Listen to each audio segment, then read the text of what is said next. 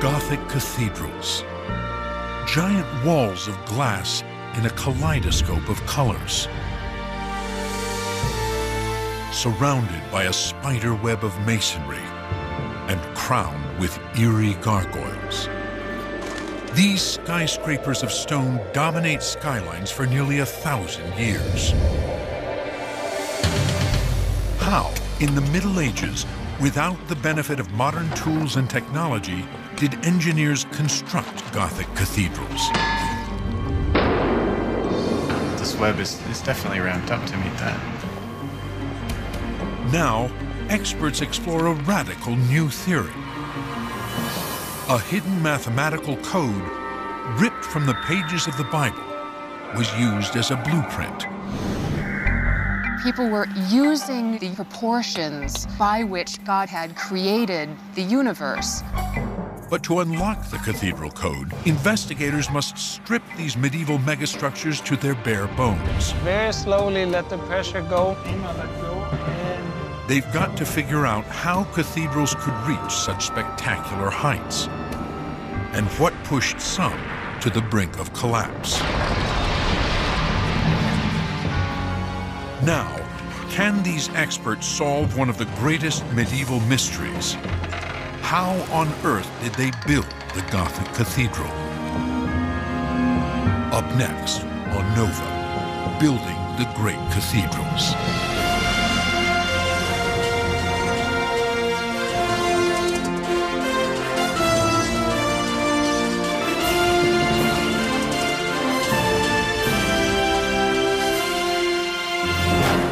Major funding for NOVA is provided by the following. It was 1975. My professor at Berkeley asked me if I wanted to change the world. I said, sure. Well, let's grow some algae. And that's what started it. ExxonMobil and synthetic genomics have built a new facility to identify the most productive strains of algae. Algae are amazing little critters. They secrete oil, which we could turn into biofuels. They also absorb CO2. We're hoping to supplement the fuels that we use in our vehicles, and to do this at a large enough scale to someday help meet the world's energy demands. In 1968, as whaling continued worldwide, the first recordings of humpback songs were released. Public reaction led to international bans, and whale populations began to recover. At Pacific Life, the whale symbolizes what is possible when people stop and think about the future. Help protect your future with Pacific Life, the power to help you succeed. And David H. Koch. And Discovering New Knowledge. HHMI. And by the Corporation for Public Broadcasting. And by contributions to your PBS station from viewers like you. Thank you.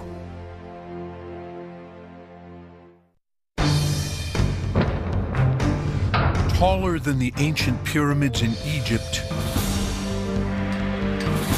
large enough to hold the Statue of Liberty,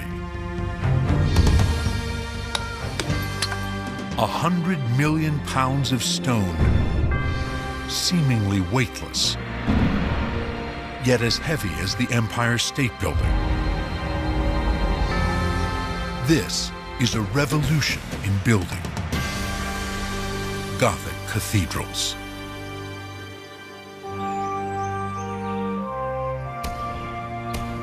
From the moment they appear in Europe about 1,000 years ago, they spark an intense rivalry between cities.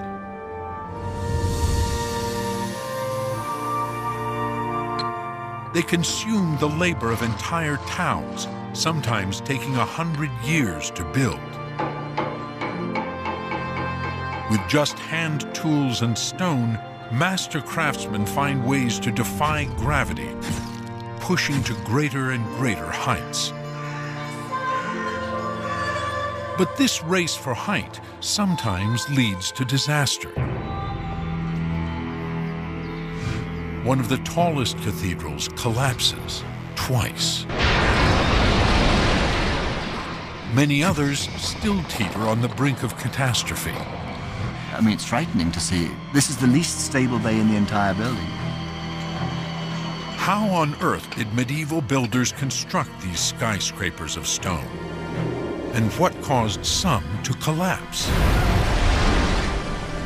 Now, two teams uncover the engineering secrets locked inside Gothic cathedrals. One team reassembles a Gothic church in California to discover how cathedrals went up. The first time we see it together, it's really amazing. Another team in France used laser scanning to investigate why some of the tallest cathedrals fell down. This is an exciting building because it's come through a whole series of catastrophes. What pushed cathedral builders to such dangerous heights? Experts explore a radical new theory. Medieval builders used sacred numbers from the Bible as a blueprint. We can analyze medieval manuscripts that show the Temple of Solomon, and guess what it looks like? It looks like a Gothic church. Embedded in stone and stained glass, is there a hidden mathematical code that unlocks the secrets of Gothic cathedrals?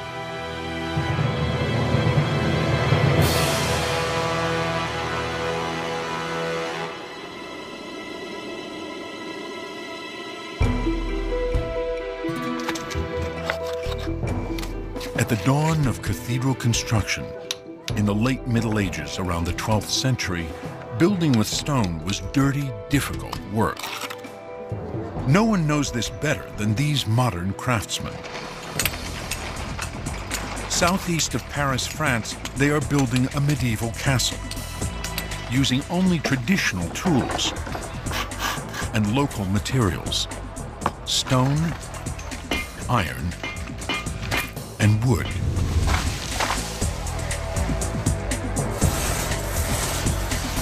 They're rediscovering the same methods used to construct Gothic cathedrals.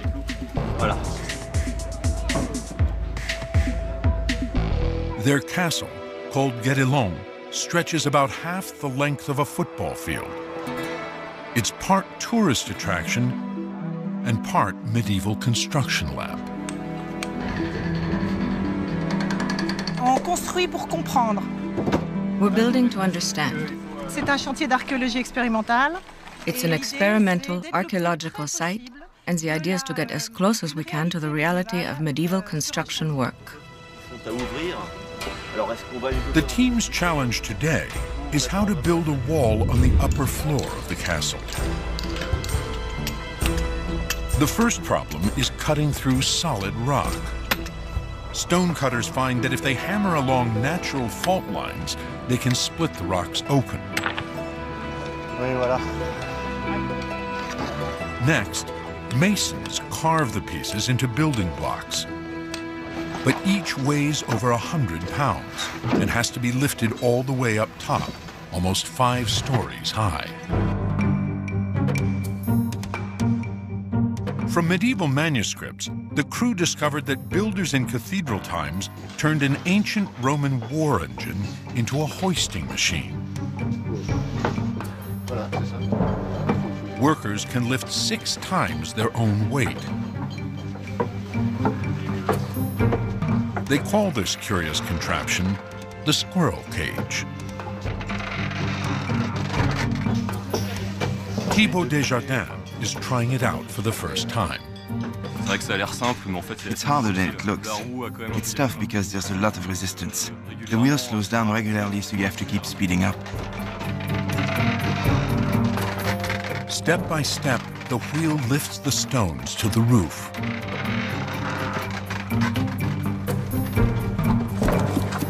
Meanwhile, another team mixes mortar. It's a long-lost recipe of burnt limestone and sand. The mortar smooths out gaps between stones, but it's no super glue. It's a very slow-drying mortar. In fact, in the inside of these walls, where there's very little air, it could take over 1,000 years for the mortar to completely dry. Instead of mortar holding the blocks together, it's something much more basic. Pressure, the weight of the castle. 60,000 tons keeps each stone in place. But each layer of stone must be level, or the entire wall will topple.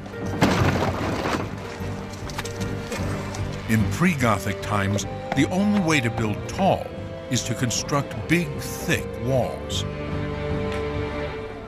So the result is buildings that are bulky and dark. Then, all that changes.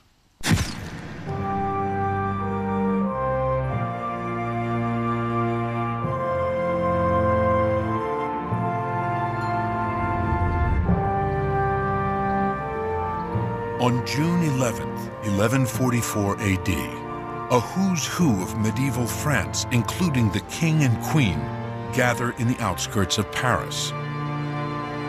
Here, at Saint-Denis, the king's official church, they witness a revolution in engineering.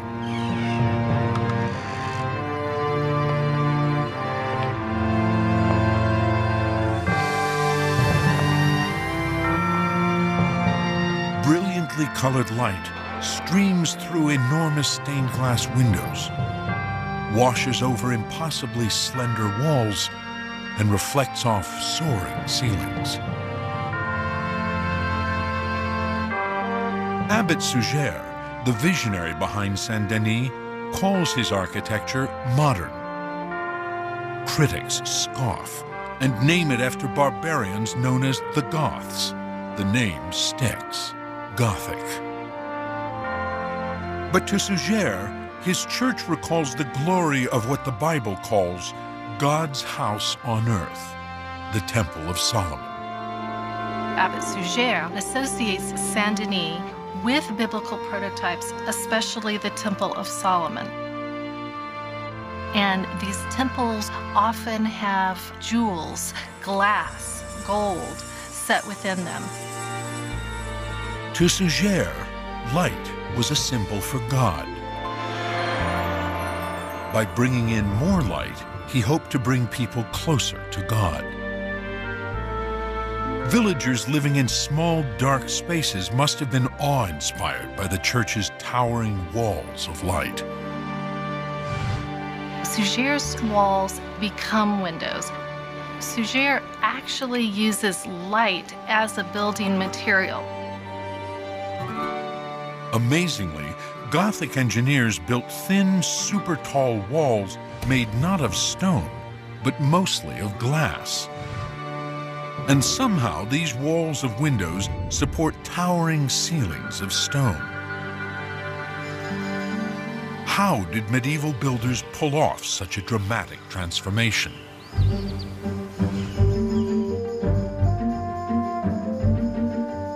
The answer may lie in this chapel, which falls somewhere between the thick, bulky walls of Guédelon and the tall, thin walls of Saint-Denis. The trouble is, the chapel is in pieces. In 1931, American newspaper tycoon William Randolph Hearst bought the church in Europe and shipped it block by block back to California. But the Great Depression stopped Hearst from ever rebuilding it. Today, that's Frank Helmholtz's job in Vina, California. He's a master stonemason who's worked on French cathedrals. Stones from the monastery were taken apart about 70 years ago, stone by stone in Spain. Right in here, we actually have a lot of the stones still stored.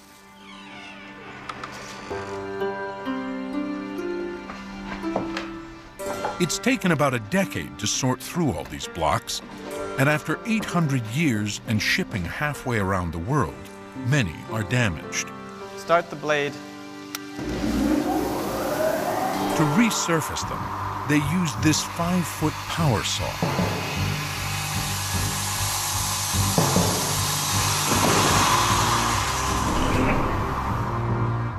Over the last 7 years, they have rebuilt the chapel's exterior walls.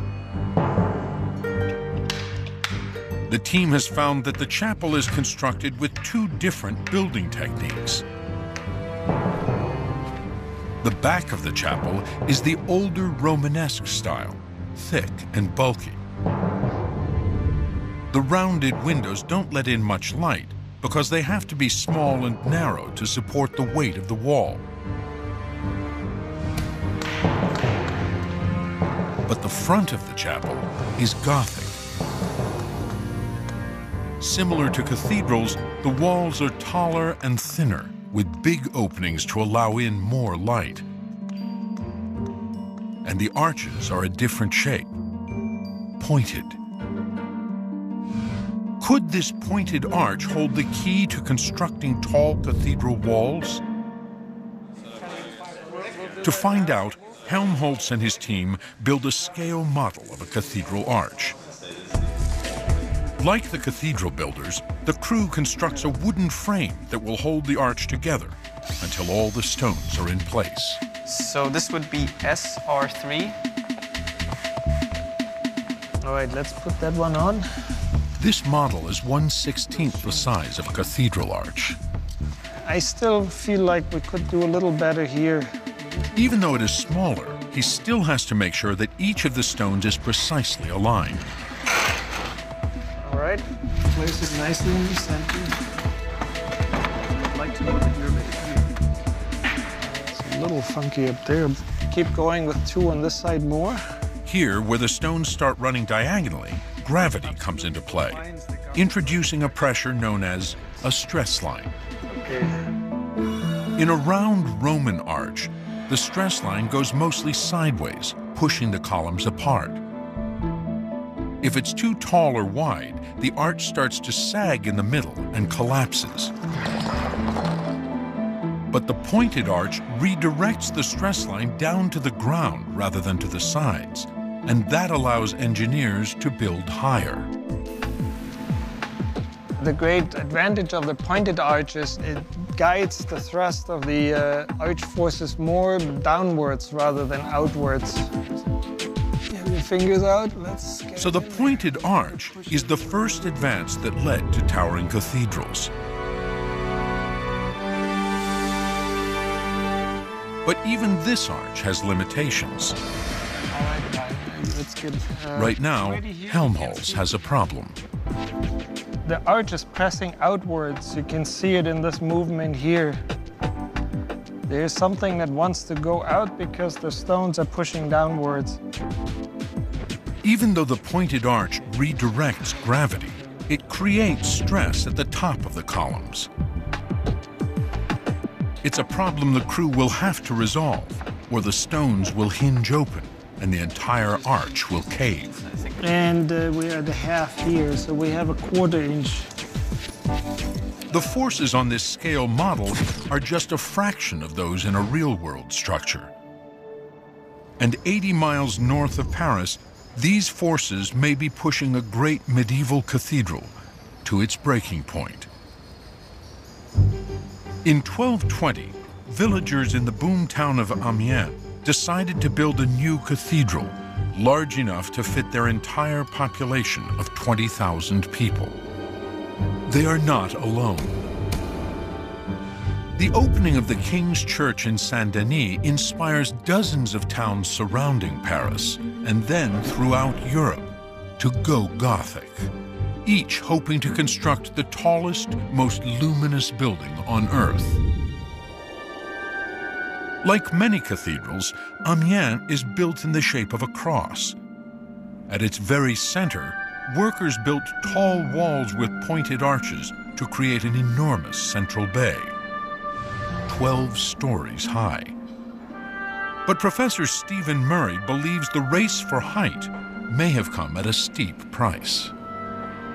This large bay, although beautiful, it opens up the space, it creates a fabulous, dramatic, almost a theatrical center to the building.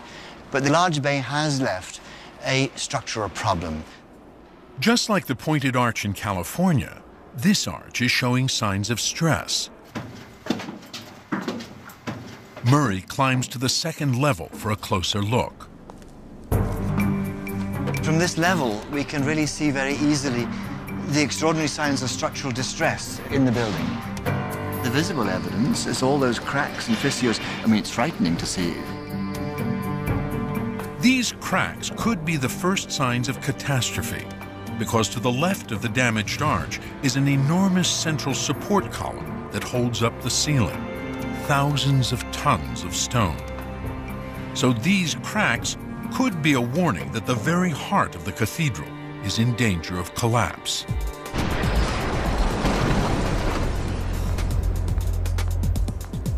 Murray is anxious to investigate. He brings in a team of scientists using the latest laser scanning technology.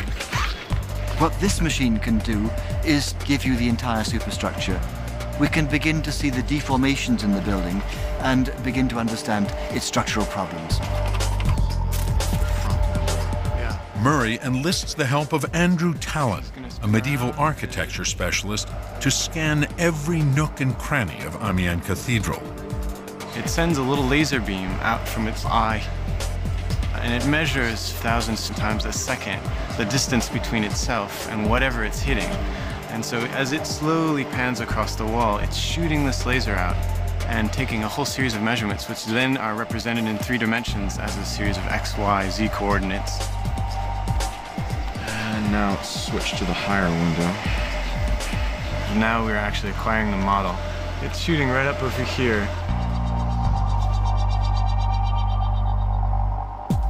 In only a matter of minutes, the laser scans the entire central space of Amiens Cathedral. This is the thrilling moment of the scan, when we see the building start to appear. It's a highly accurate 3D model, a virtual cathedral. But can it reveal the lurking structural problems that threaten Amiens? A building is a naughty thing, it misbehaves. The arches want to push outwards. The building sometimes is guilty of misbehavior that could produce collapse. To understand this misbehavior, Murray and Tallon run a structural analysis back at their lab in New York City. This is a whole new tool to understand exactly what's going on. Isn't that a wonderful view to see? They zero in on the central columns to look for signs of damage. We can measure the distance at different levels of elevation. So we'll start at the base level. They measure the distance between the columns at 3 levels. If the columns are straight, the distances should be the same. So we'll take a measurement at the lowest point, 11.6 meters. Good. So that's our basic measurement. If we go 3 meters above, we get 11.5 meters. So we're dealing with 10 centimeters. That is considerable. That's a considerable distance. Right away, the model shows the stone columns are not straight. But it gets worse. So now let's go up to the very top of the building and measure the distance just under the high capitals. So let's select a point here and a point just across the way here. The distance is 11.7. Wow. So we're dealing with fully 20 centimeters difference. The laser model reveals the columns are moving in 2 different directions. In at the bottom and out at the top. In both cases, the stones in the surrounding arches are pushing out and exerting pressure on the columns. This is a recipe for disaster.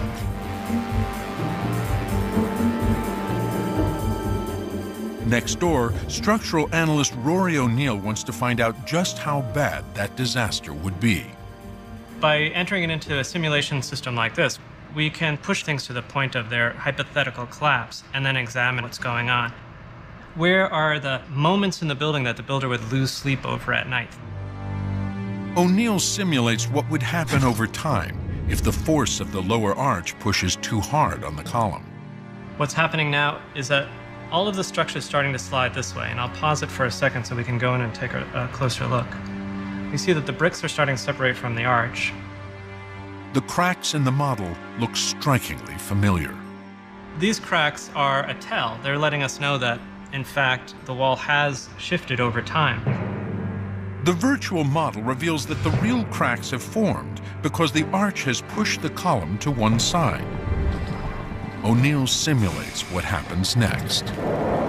It would continue to push out until at one point it would just give way and everything would come crashing down.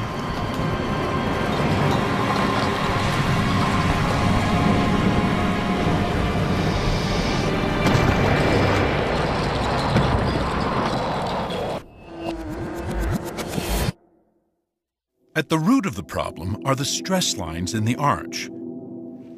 We can't go further on this side. It's the same problem Frank Helmholtz needs to solve in California with his pointed arch. It's the stress lines pushing outwards. If the crew removes the wooden frame now, the arch will collapse because the stress line is pushing these two stones out. Helmholtz needs to counter this force, so he builds a supporting arm to prop it up. That's the way it goes. The stress line comes down here and wants to push out. This arch is designed to counteract that. This ingenious solution is called a flying buttress. All right. To do its job, the buttress must be precisely placed. If this buttress is attached too high, then you still have the buckling possibility underneath here. If it's placed too low, then up here, this arch can fail right above here. So it really is important that this is placed in the right height. Let's take off these two side pieces. It's the moment of truth. Fairly stable, nothing. Helmholtz is about to find out if his stone arch, without any mortar, will stand on its own. Good. His team slowly removes the wooden supports, called the centering. And very slowly let the pressure go. Great, that looks good, and I do the same. I let go, and there's no movement. It looks very good.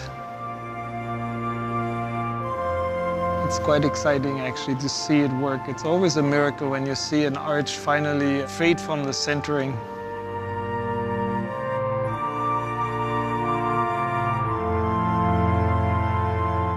The flying buttress reaches dramatic proportions in a full-scale Gothic cathedral. Rising spectacularly from the ground, an intricate spiderweb of masonry.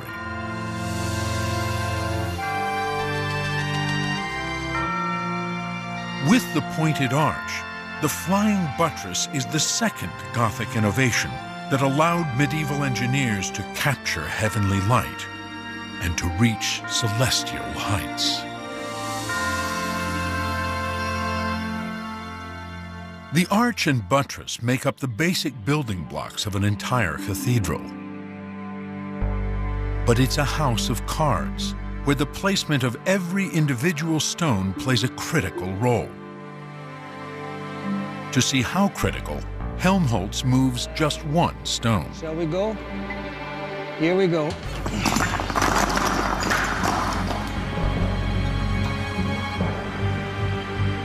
Without the buttress to counter it, the sideways force of the arch pushes the column outwards, and the structure collapses.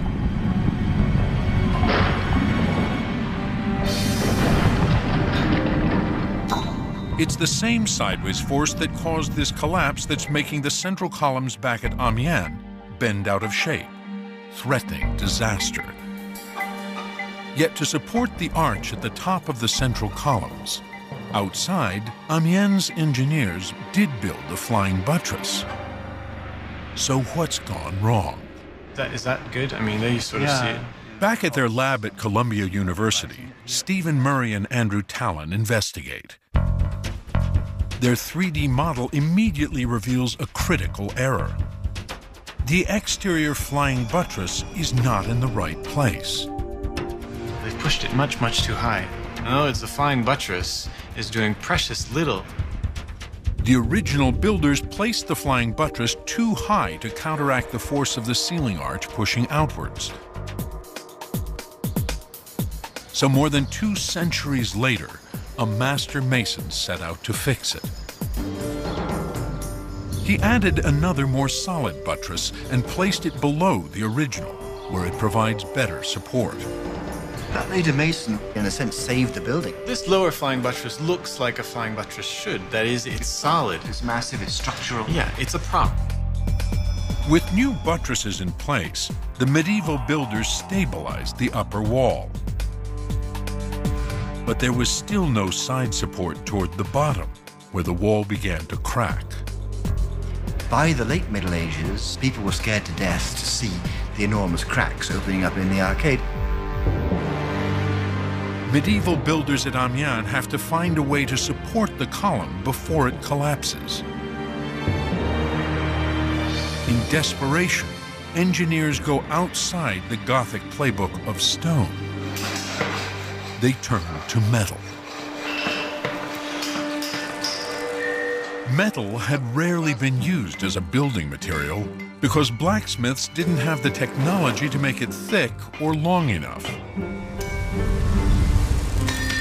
And forging iron was a slow process. It had to be hammered by hand.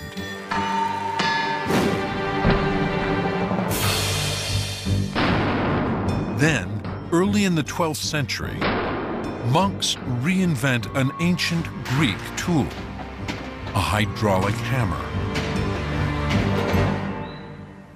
Located next to an iron mine in the village of Fontenay, southeast of Amiens, this abbey is one of the oldest metal factories in all of medieval Europe. 600 years before water-powered machinery of the Industrial Revolution, monks used a water wheel to turn a cog that powers a 400-pound hammer. Now, workers could produce strong iron quickly and in large enough quantities to be used in building.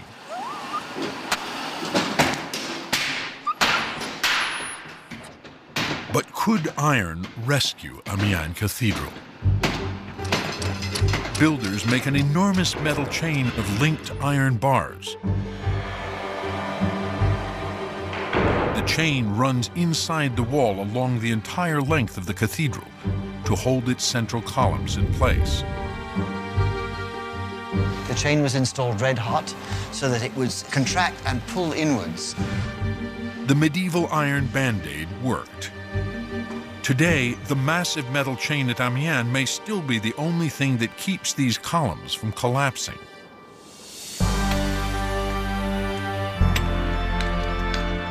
Iron may have saved Amiens, but ultimately it's the mastery of engineering with stone that is the true Gothic breakthrough. With the pointed arch and the flying buttress, it was possible to build these light-filled, majestic walls.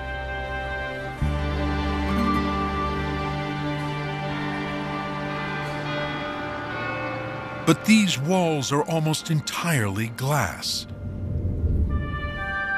How are they able to support immense ceilings of stone? Fire it up. We're ready to go. That's good, that's good. All right, let's get moving. To solve this final engineering mystery, the California crew rebuilding the 12th century chapel is installing one of its last central columns. Little more. Okay, stop, that's good. They hoist a crowning capital into place. 5 years ago when we started, it was hard to imagine we would reach this place. It's the first time we see it together. It's really amazing. 12 columns will support the stone ceiling. And next door, the crew is building the ceiling in sections. There we go. They carefully lower the final piece, the boss stone, into place. It's a dry run to make sure everything fits together after 800 years.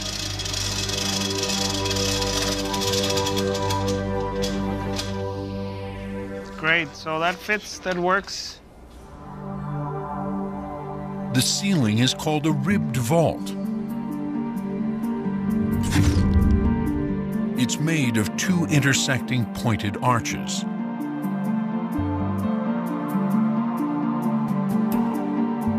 ribbed vault channels the weight of the ceiling to the columns, so the walls don't bear the burden. Since the forces are concentrated on these ribs, everything from here all the way across to here can be opened up for windows.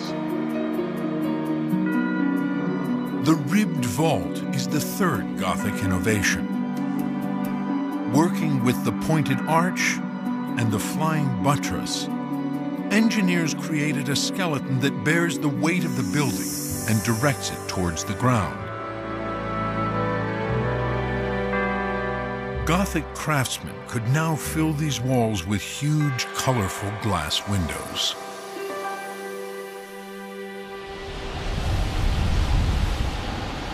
Today, glassmakers in New York City are trying to make stained glass the same way as those medieval craftsmen. The basic process hasn't changed. They start with the most elemental chemicals. So this is where a stained glass window begins. The basic recipe to make glass is this white powder here. It's basically pulverized quartz crystal, various metals, and soda ash, which is burnt vegetable matter. Glassmaker Danny O'Shea shovels the chemical mixture into a furnace that is heated to a scorching 2,300 degrees, hotter than volcanic lava.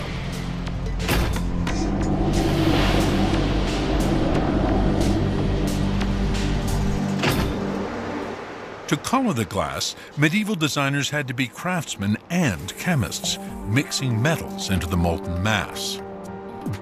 They were aware that different metals added to the glass mixture would give different colors. Copper can be used to give green. It can also be used to give red, cobalt, blue, selenium. There's like an orange and a yellow. Blow it, please. With color in place, they give the glass its first shape. Stop. Off. Blow. O'Shea blows through a steel tube called a blowpipe. Stop. As Michael Davis begins to shape the mass. As you're turning it, the thing is just getting wider. It wants to open. It's kind of a very natural thing for it to do.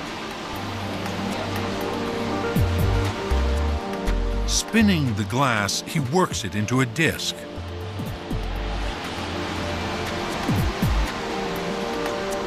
Using these techniques, medieval glass builders construct a kaleidoscope of colors, from which they create enormous, intricately detailed stained glass windows, like never before.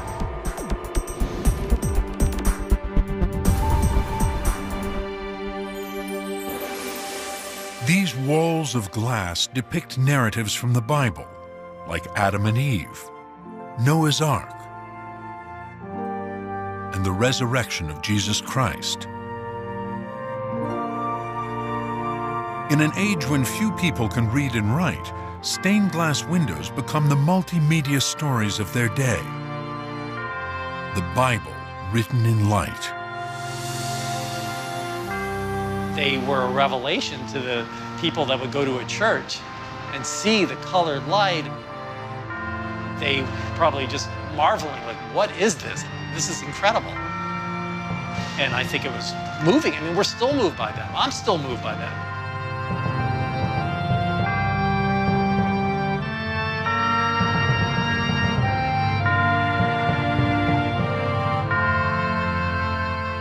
These vast spaces surrounded by towering walls of colored light lifted medieval minds out of the dirt and darkness of daily life, creating an otherworldly experience.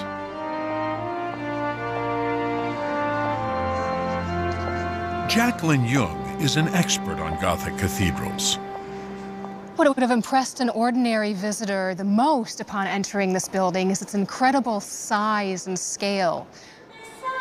They would hear the Mass performed, experience all the sights, the sounds, the aromas of incense. People could really experience vicariously heaven on earth.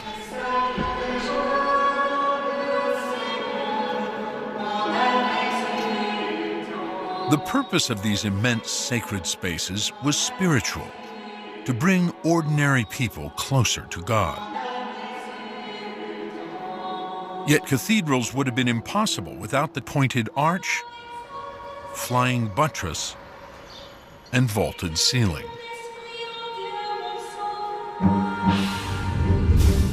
But these engineering innovations interact in complex ways. And in the quest for heavenly height, earthly limitations brought some cathedrals crashing to the ground.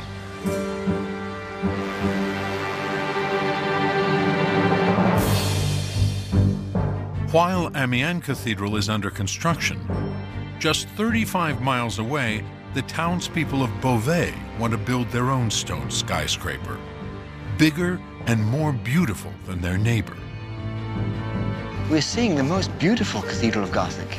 This building takes off like a rocket ship. But Beauvais' height comes at a cost.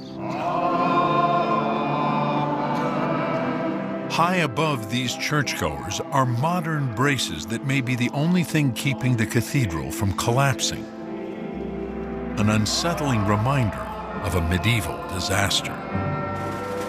On Ascension Day in 1573, there was a service being celebrated in the church. Stones began to fall. There was a solemn procession taking place. The clergy slowly began to speed up their pace.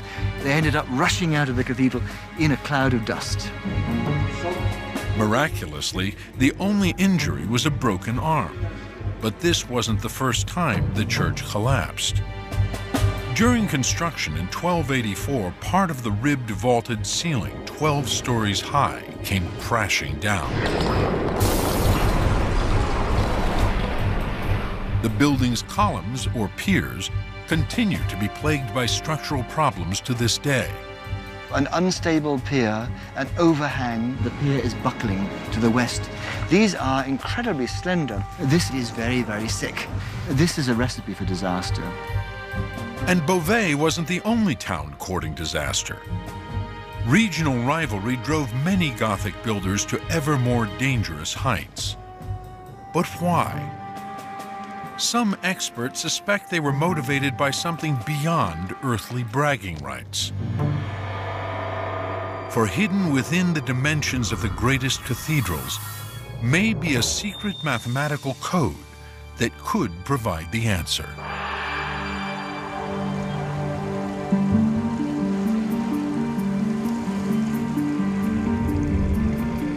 At Notre Dame of Paris, perhaps the best-known Gothic cathedral, Stefan van Lieferinge, a physicist turned art historian, uses a laser scanner to investigate. He measures the height of the church's two levels. Each measures 32.8 feet. But medieval builders used a different unit of measurement. If you translate it in royal feet, which is the medieval unit, then that would be about 30 royal feet for the lower level and 30 royal feet for the higher level. The combined height is 60 royal feet. These figures, 30 and 60, are strangely familiar to van Lieferinge. At one of France's oldest libraries, the Bibliothèque Mazarine, he searches a medieval book written by the priest in charge of building Notre Dame. What we have here is a manuscript from the turn of the 12th century, which was composed by the Chancellor of Notre Dame, Peter Comester. Called the Historia Scholastica, the priest wrote this book during the cathedral's construction. He fixates on a passage in the Old Testament, a detailed description of the Temple of Solomon in Jerusalem, which the Bible refers to as God's house on earth. Here, van Lieferinge finds an intriguing clue. In altitudine triginta cubitos habebat, usque ad primum tabulatum. This manuscript reveals that to the builders of Notre Dame, the dimensions of Solomon's temple were profoundly important. 30 cubits to the first level and 60 cubits to the second level. These numbers are built into Notre Dame. So an interesting correspondence here, a very intriguing correspondence here. Are these numbers purely coincidence, or did medieval builders intentionally encode sacred numbers from the Bible into their cathedrals?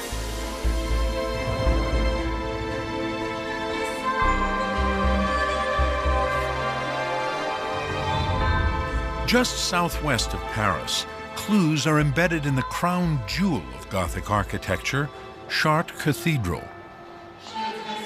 The stained glass here, most of it 800 years old, is world famous. But Chartres has Bible stories etched not only in light, but also in stone. These intricate exterior statues are staples of Gothic cathedrals, finishing flourishes that took dozens of carvers decades to complete. But at Chartres, alongside statues of Jesus, Mary, and the Apostles, Gothic expert Jacqueline Jung investigates something completely unexpected. Greek and Roman scientists who predate Christianity by hundreds of years, among them Aristotle, Euclid, and Pythagoras, the great mathematician. These ancient pagans were revered by medieval priests at Chartres. The Cathedral of Chartres was filled with some of the leading thinkers of this time who were themselves steeped in classical philosophy, science, and literature, and who were bringing these ideas to Christian theology in ways that were really quite new. While the cathedral was being built, priests at Chartres studied classical Greek and Roman ideas. Medieval priests seized on the idea that the supreme beauty of the universe is based on perfect proportions and ideal numbers. They saw God as the supreme mathematician, a divine geometer who used sacred dimensions. People were interested in using numbers as a means of figuring out the proportions by which God himself had created the universe. Medieval priests found numbers in the Bible that they believed were God's sacred dimensions.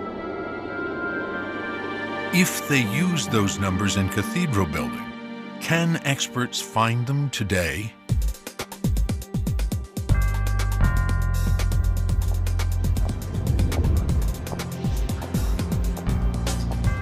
On the hunt for divine dimensions, Stephen Murray returns to Amiens, where builders rescued the cathedral with an iron chain. He starts by measuring the area at the very center of the cross, where the 4 central columns form a square.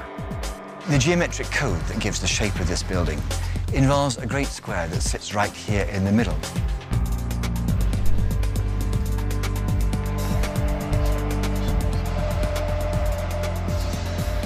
Each side of the central square measures almost exactly 50 Roman feet, the unit of measure used by the builders at Amiens. 50 also happens to be an important number from the Bible. God tells Noah to build an ark that is 50 cubits wide to save him from the flood. Noah's ark was 50 cubits. This is 50 feet, and this lies at the heart of the building. Like at Notre Dame, it looks as if engineers at Amiens encoded a measurement from the Bible into their cathedral. So let's do that. Murray and Talon turn to the laser scan models. There we are. We're using a perspective view as opposed to an orthogonal one. Using this technology, for the first time, they can measure the height of the cathedral down to the nearest millimeter. Let's see if we can choose one of the keystones and drop a line down to the floor. We'll get the distance down to the pavement below. We get 42.55 meters. Some quick math converts modern units to medieval units. The Roman foot is what we think they used. And produces another divine figure, 144. A carnal sense. In the New Testament, heaven is called the city of God. Its height, 144. This is the book of Revelation, the vision of St. John the Divine. As John measures the city, he finds it's 144 cubits. Amazingly, At the dedication ceremony for the opening of Amiens Cathedral, the bishop read aloud the very same passage from the book of Revelation that describes the divine height, 144. So we're dealing in the building with clearly a number that expressed some kind of object of desire. They wanted 144. Their search for divine dimensions continues at Beauvais, the cathedral that partly collapsed. So we're going to take a point here and down on the floor below. They measure the height. Check the measurement, and it is 144.3. The same number at Beauvais. They're aiming at this celestial number.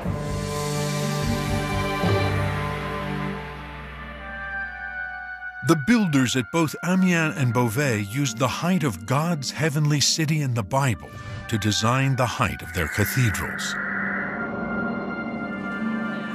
Along with the discovery of Solomon's Temple encoded at Notre Dame and Noah's Ark at Amiens, experts have uncovered compelling evidence that some medieval architects used measurements from the Bible as a blueprint for building their cathedrals.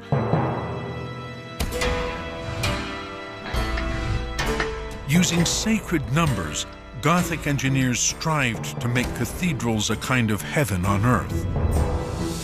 A sacred place for transporting medieval minds from their daily lives of toil to the lofty heights of eternity.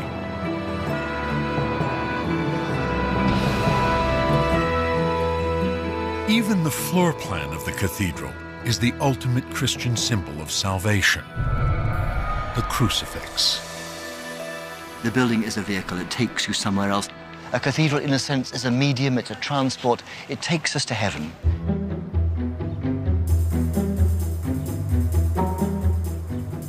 But in striving for godly dimensions, builders were caught up in a very human race. At both Amiens and Beauvais, engineers built cathedrals 144 units high.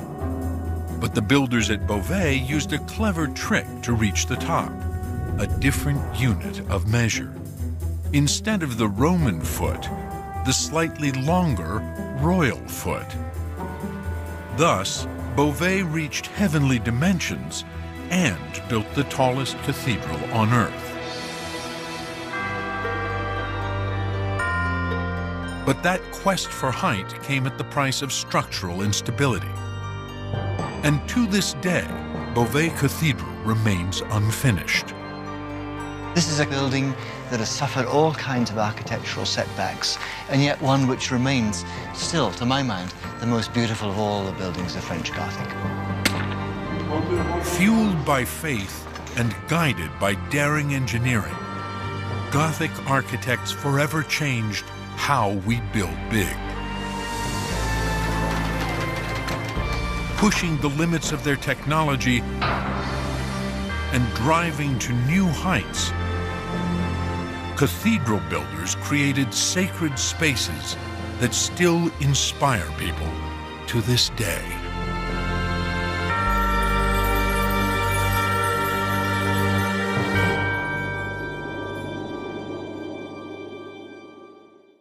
The exploration continues on NOVA's website, where you can stream this program online. Investigate the physics of arches, see why some collapse while others support skyscrapers of stone, and master the medieval chemistry of stained glass. Dig deeper into ancient worlds, from pharaoh ships to Inca rebellions, with expert interviews, interactives, teacher resources, and more. Follow NOVA on Facebook and Twitter. Find us online at pbs.org. 33 miners are buried alive in Chile. What does it take to save them?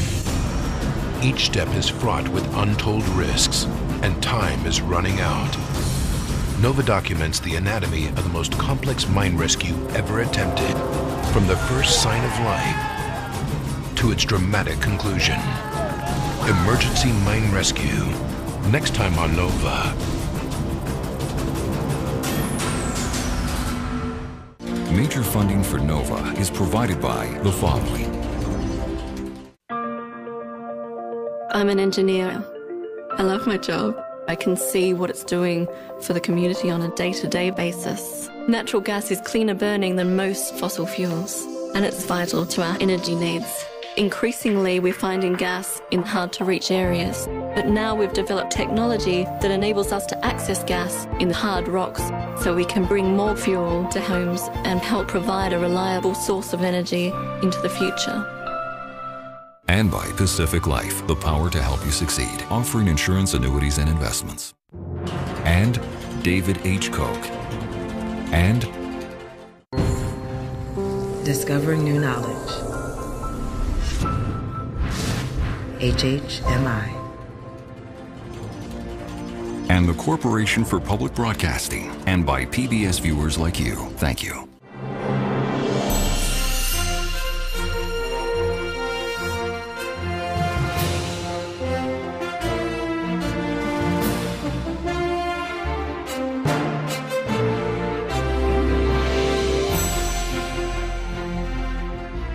This Nova program is available on DVD at shoppbs.org or call 1-800-PLAY-PBS.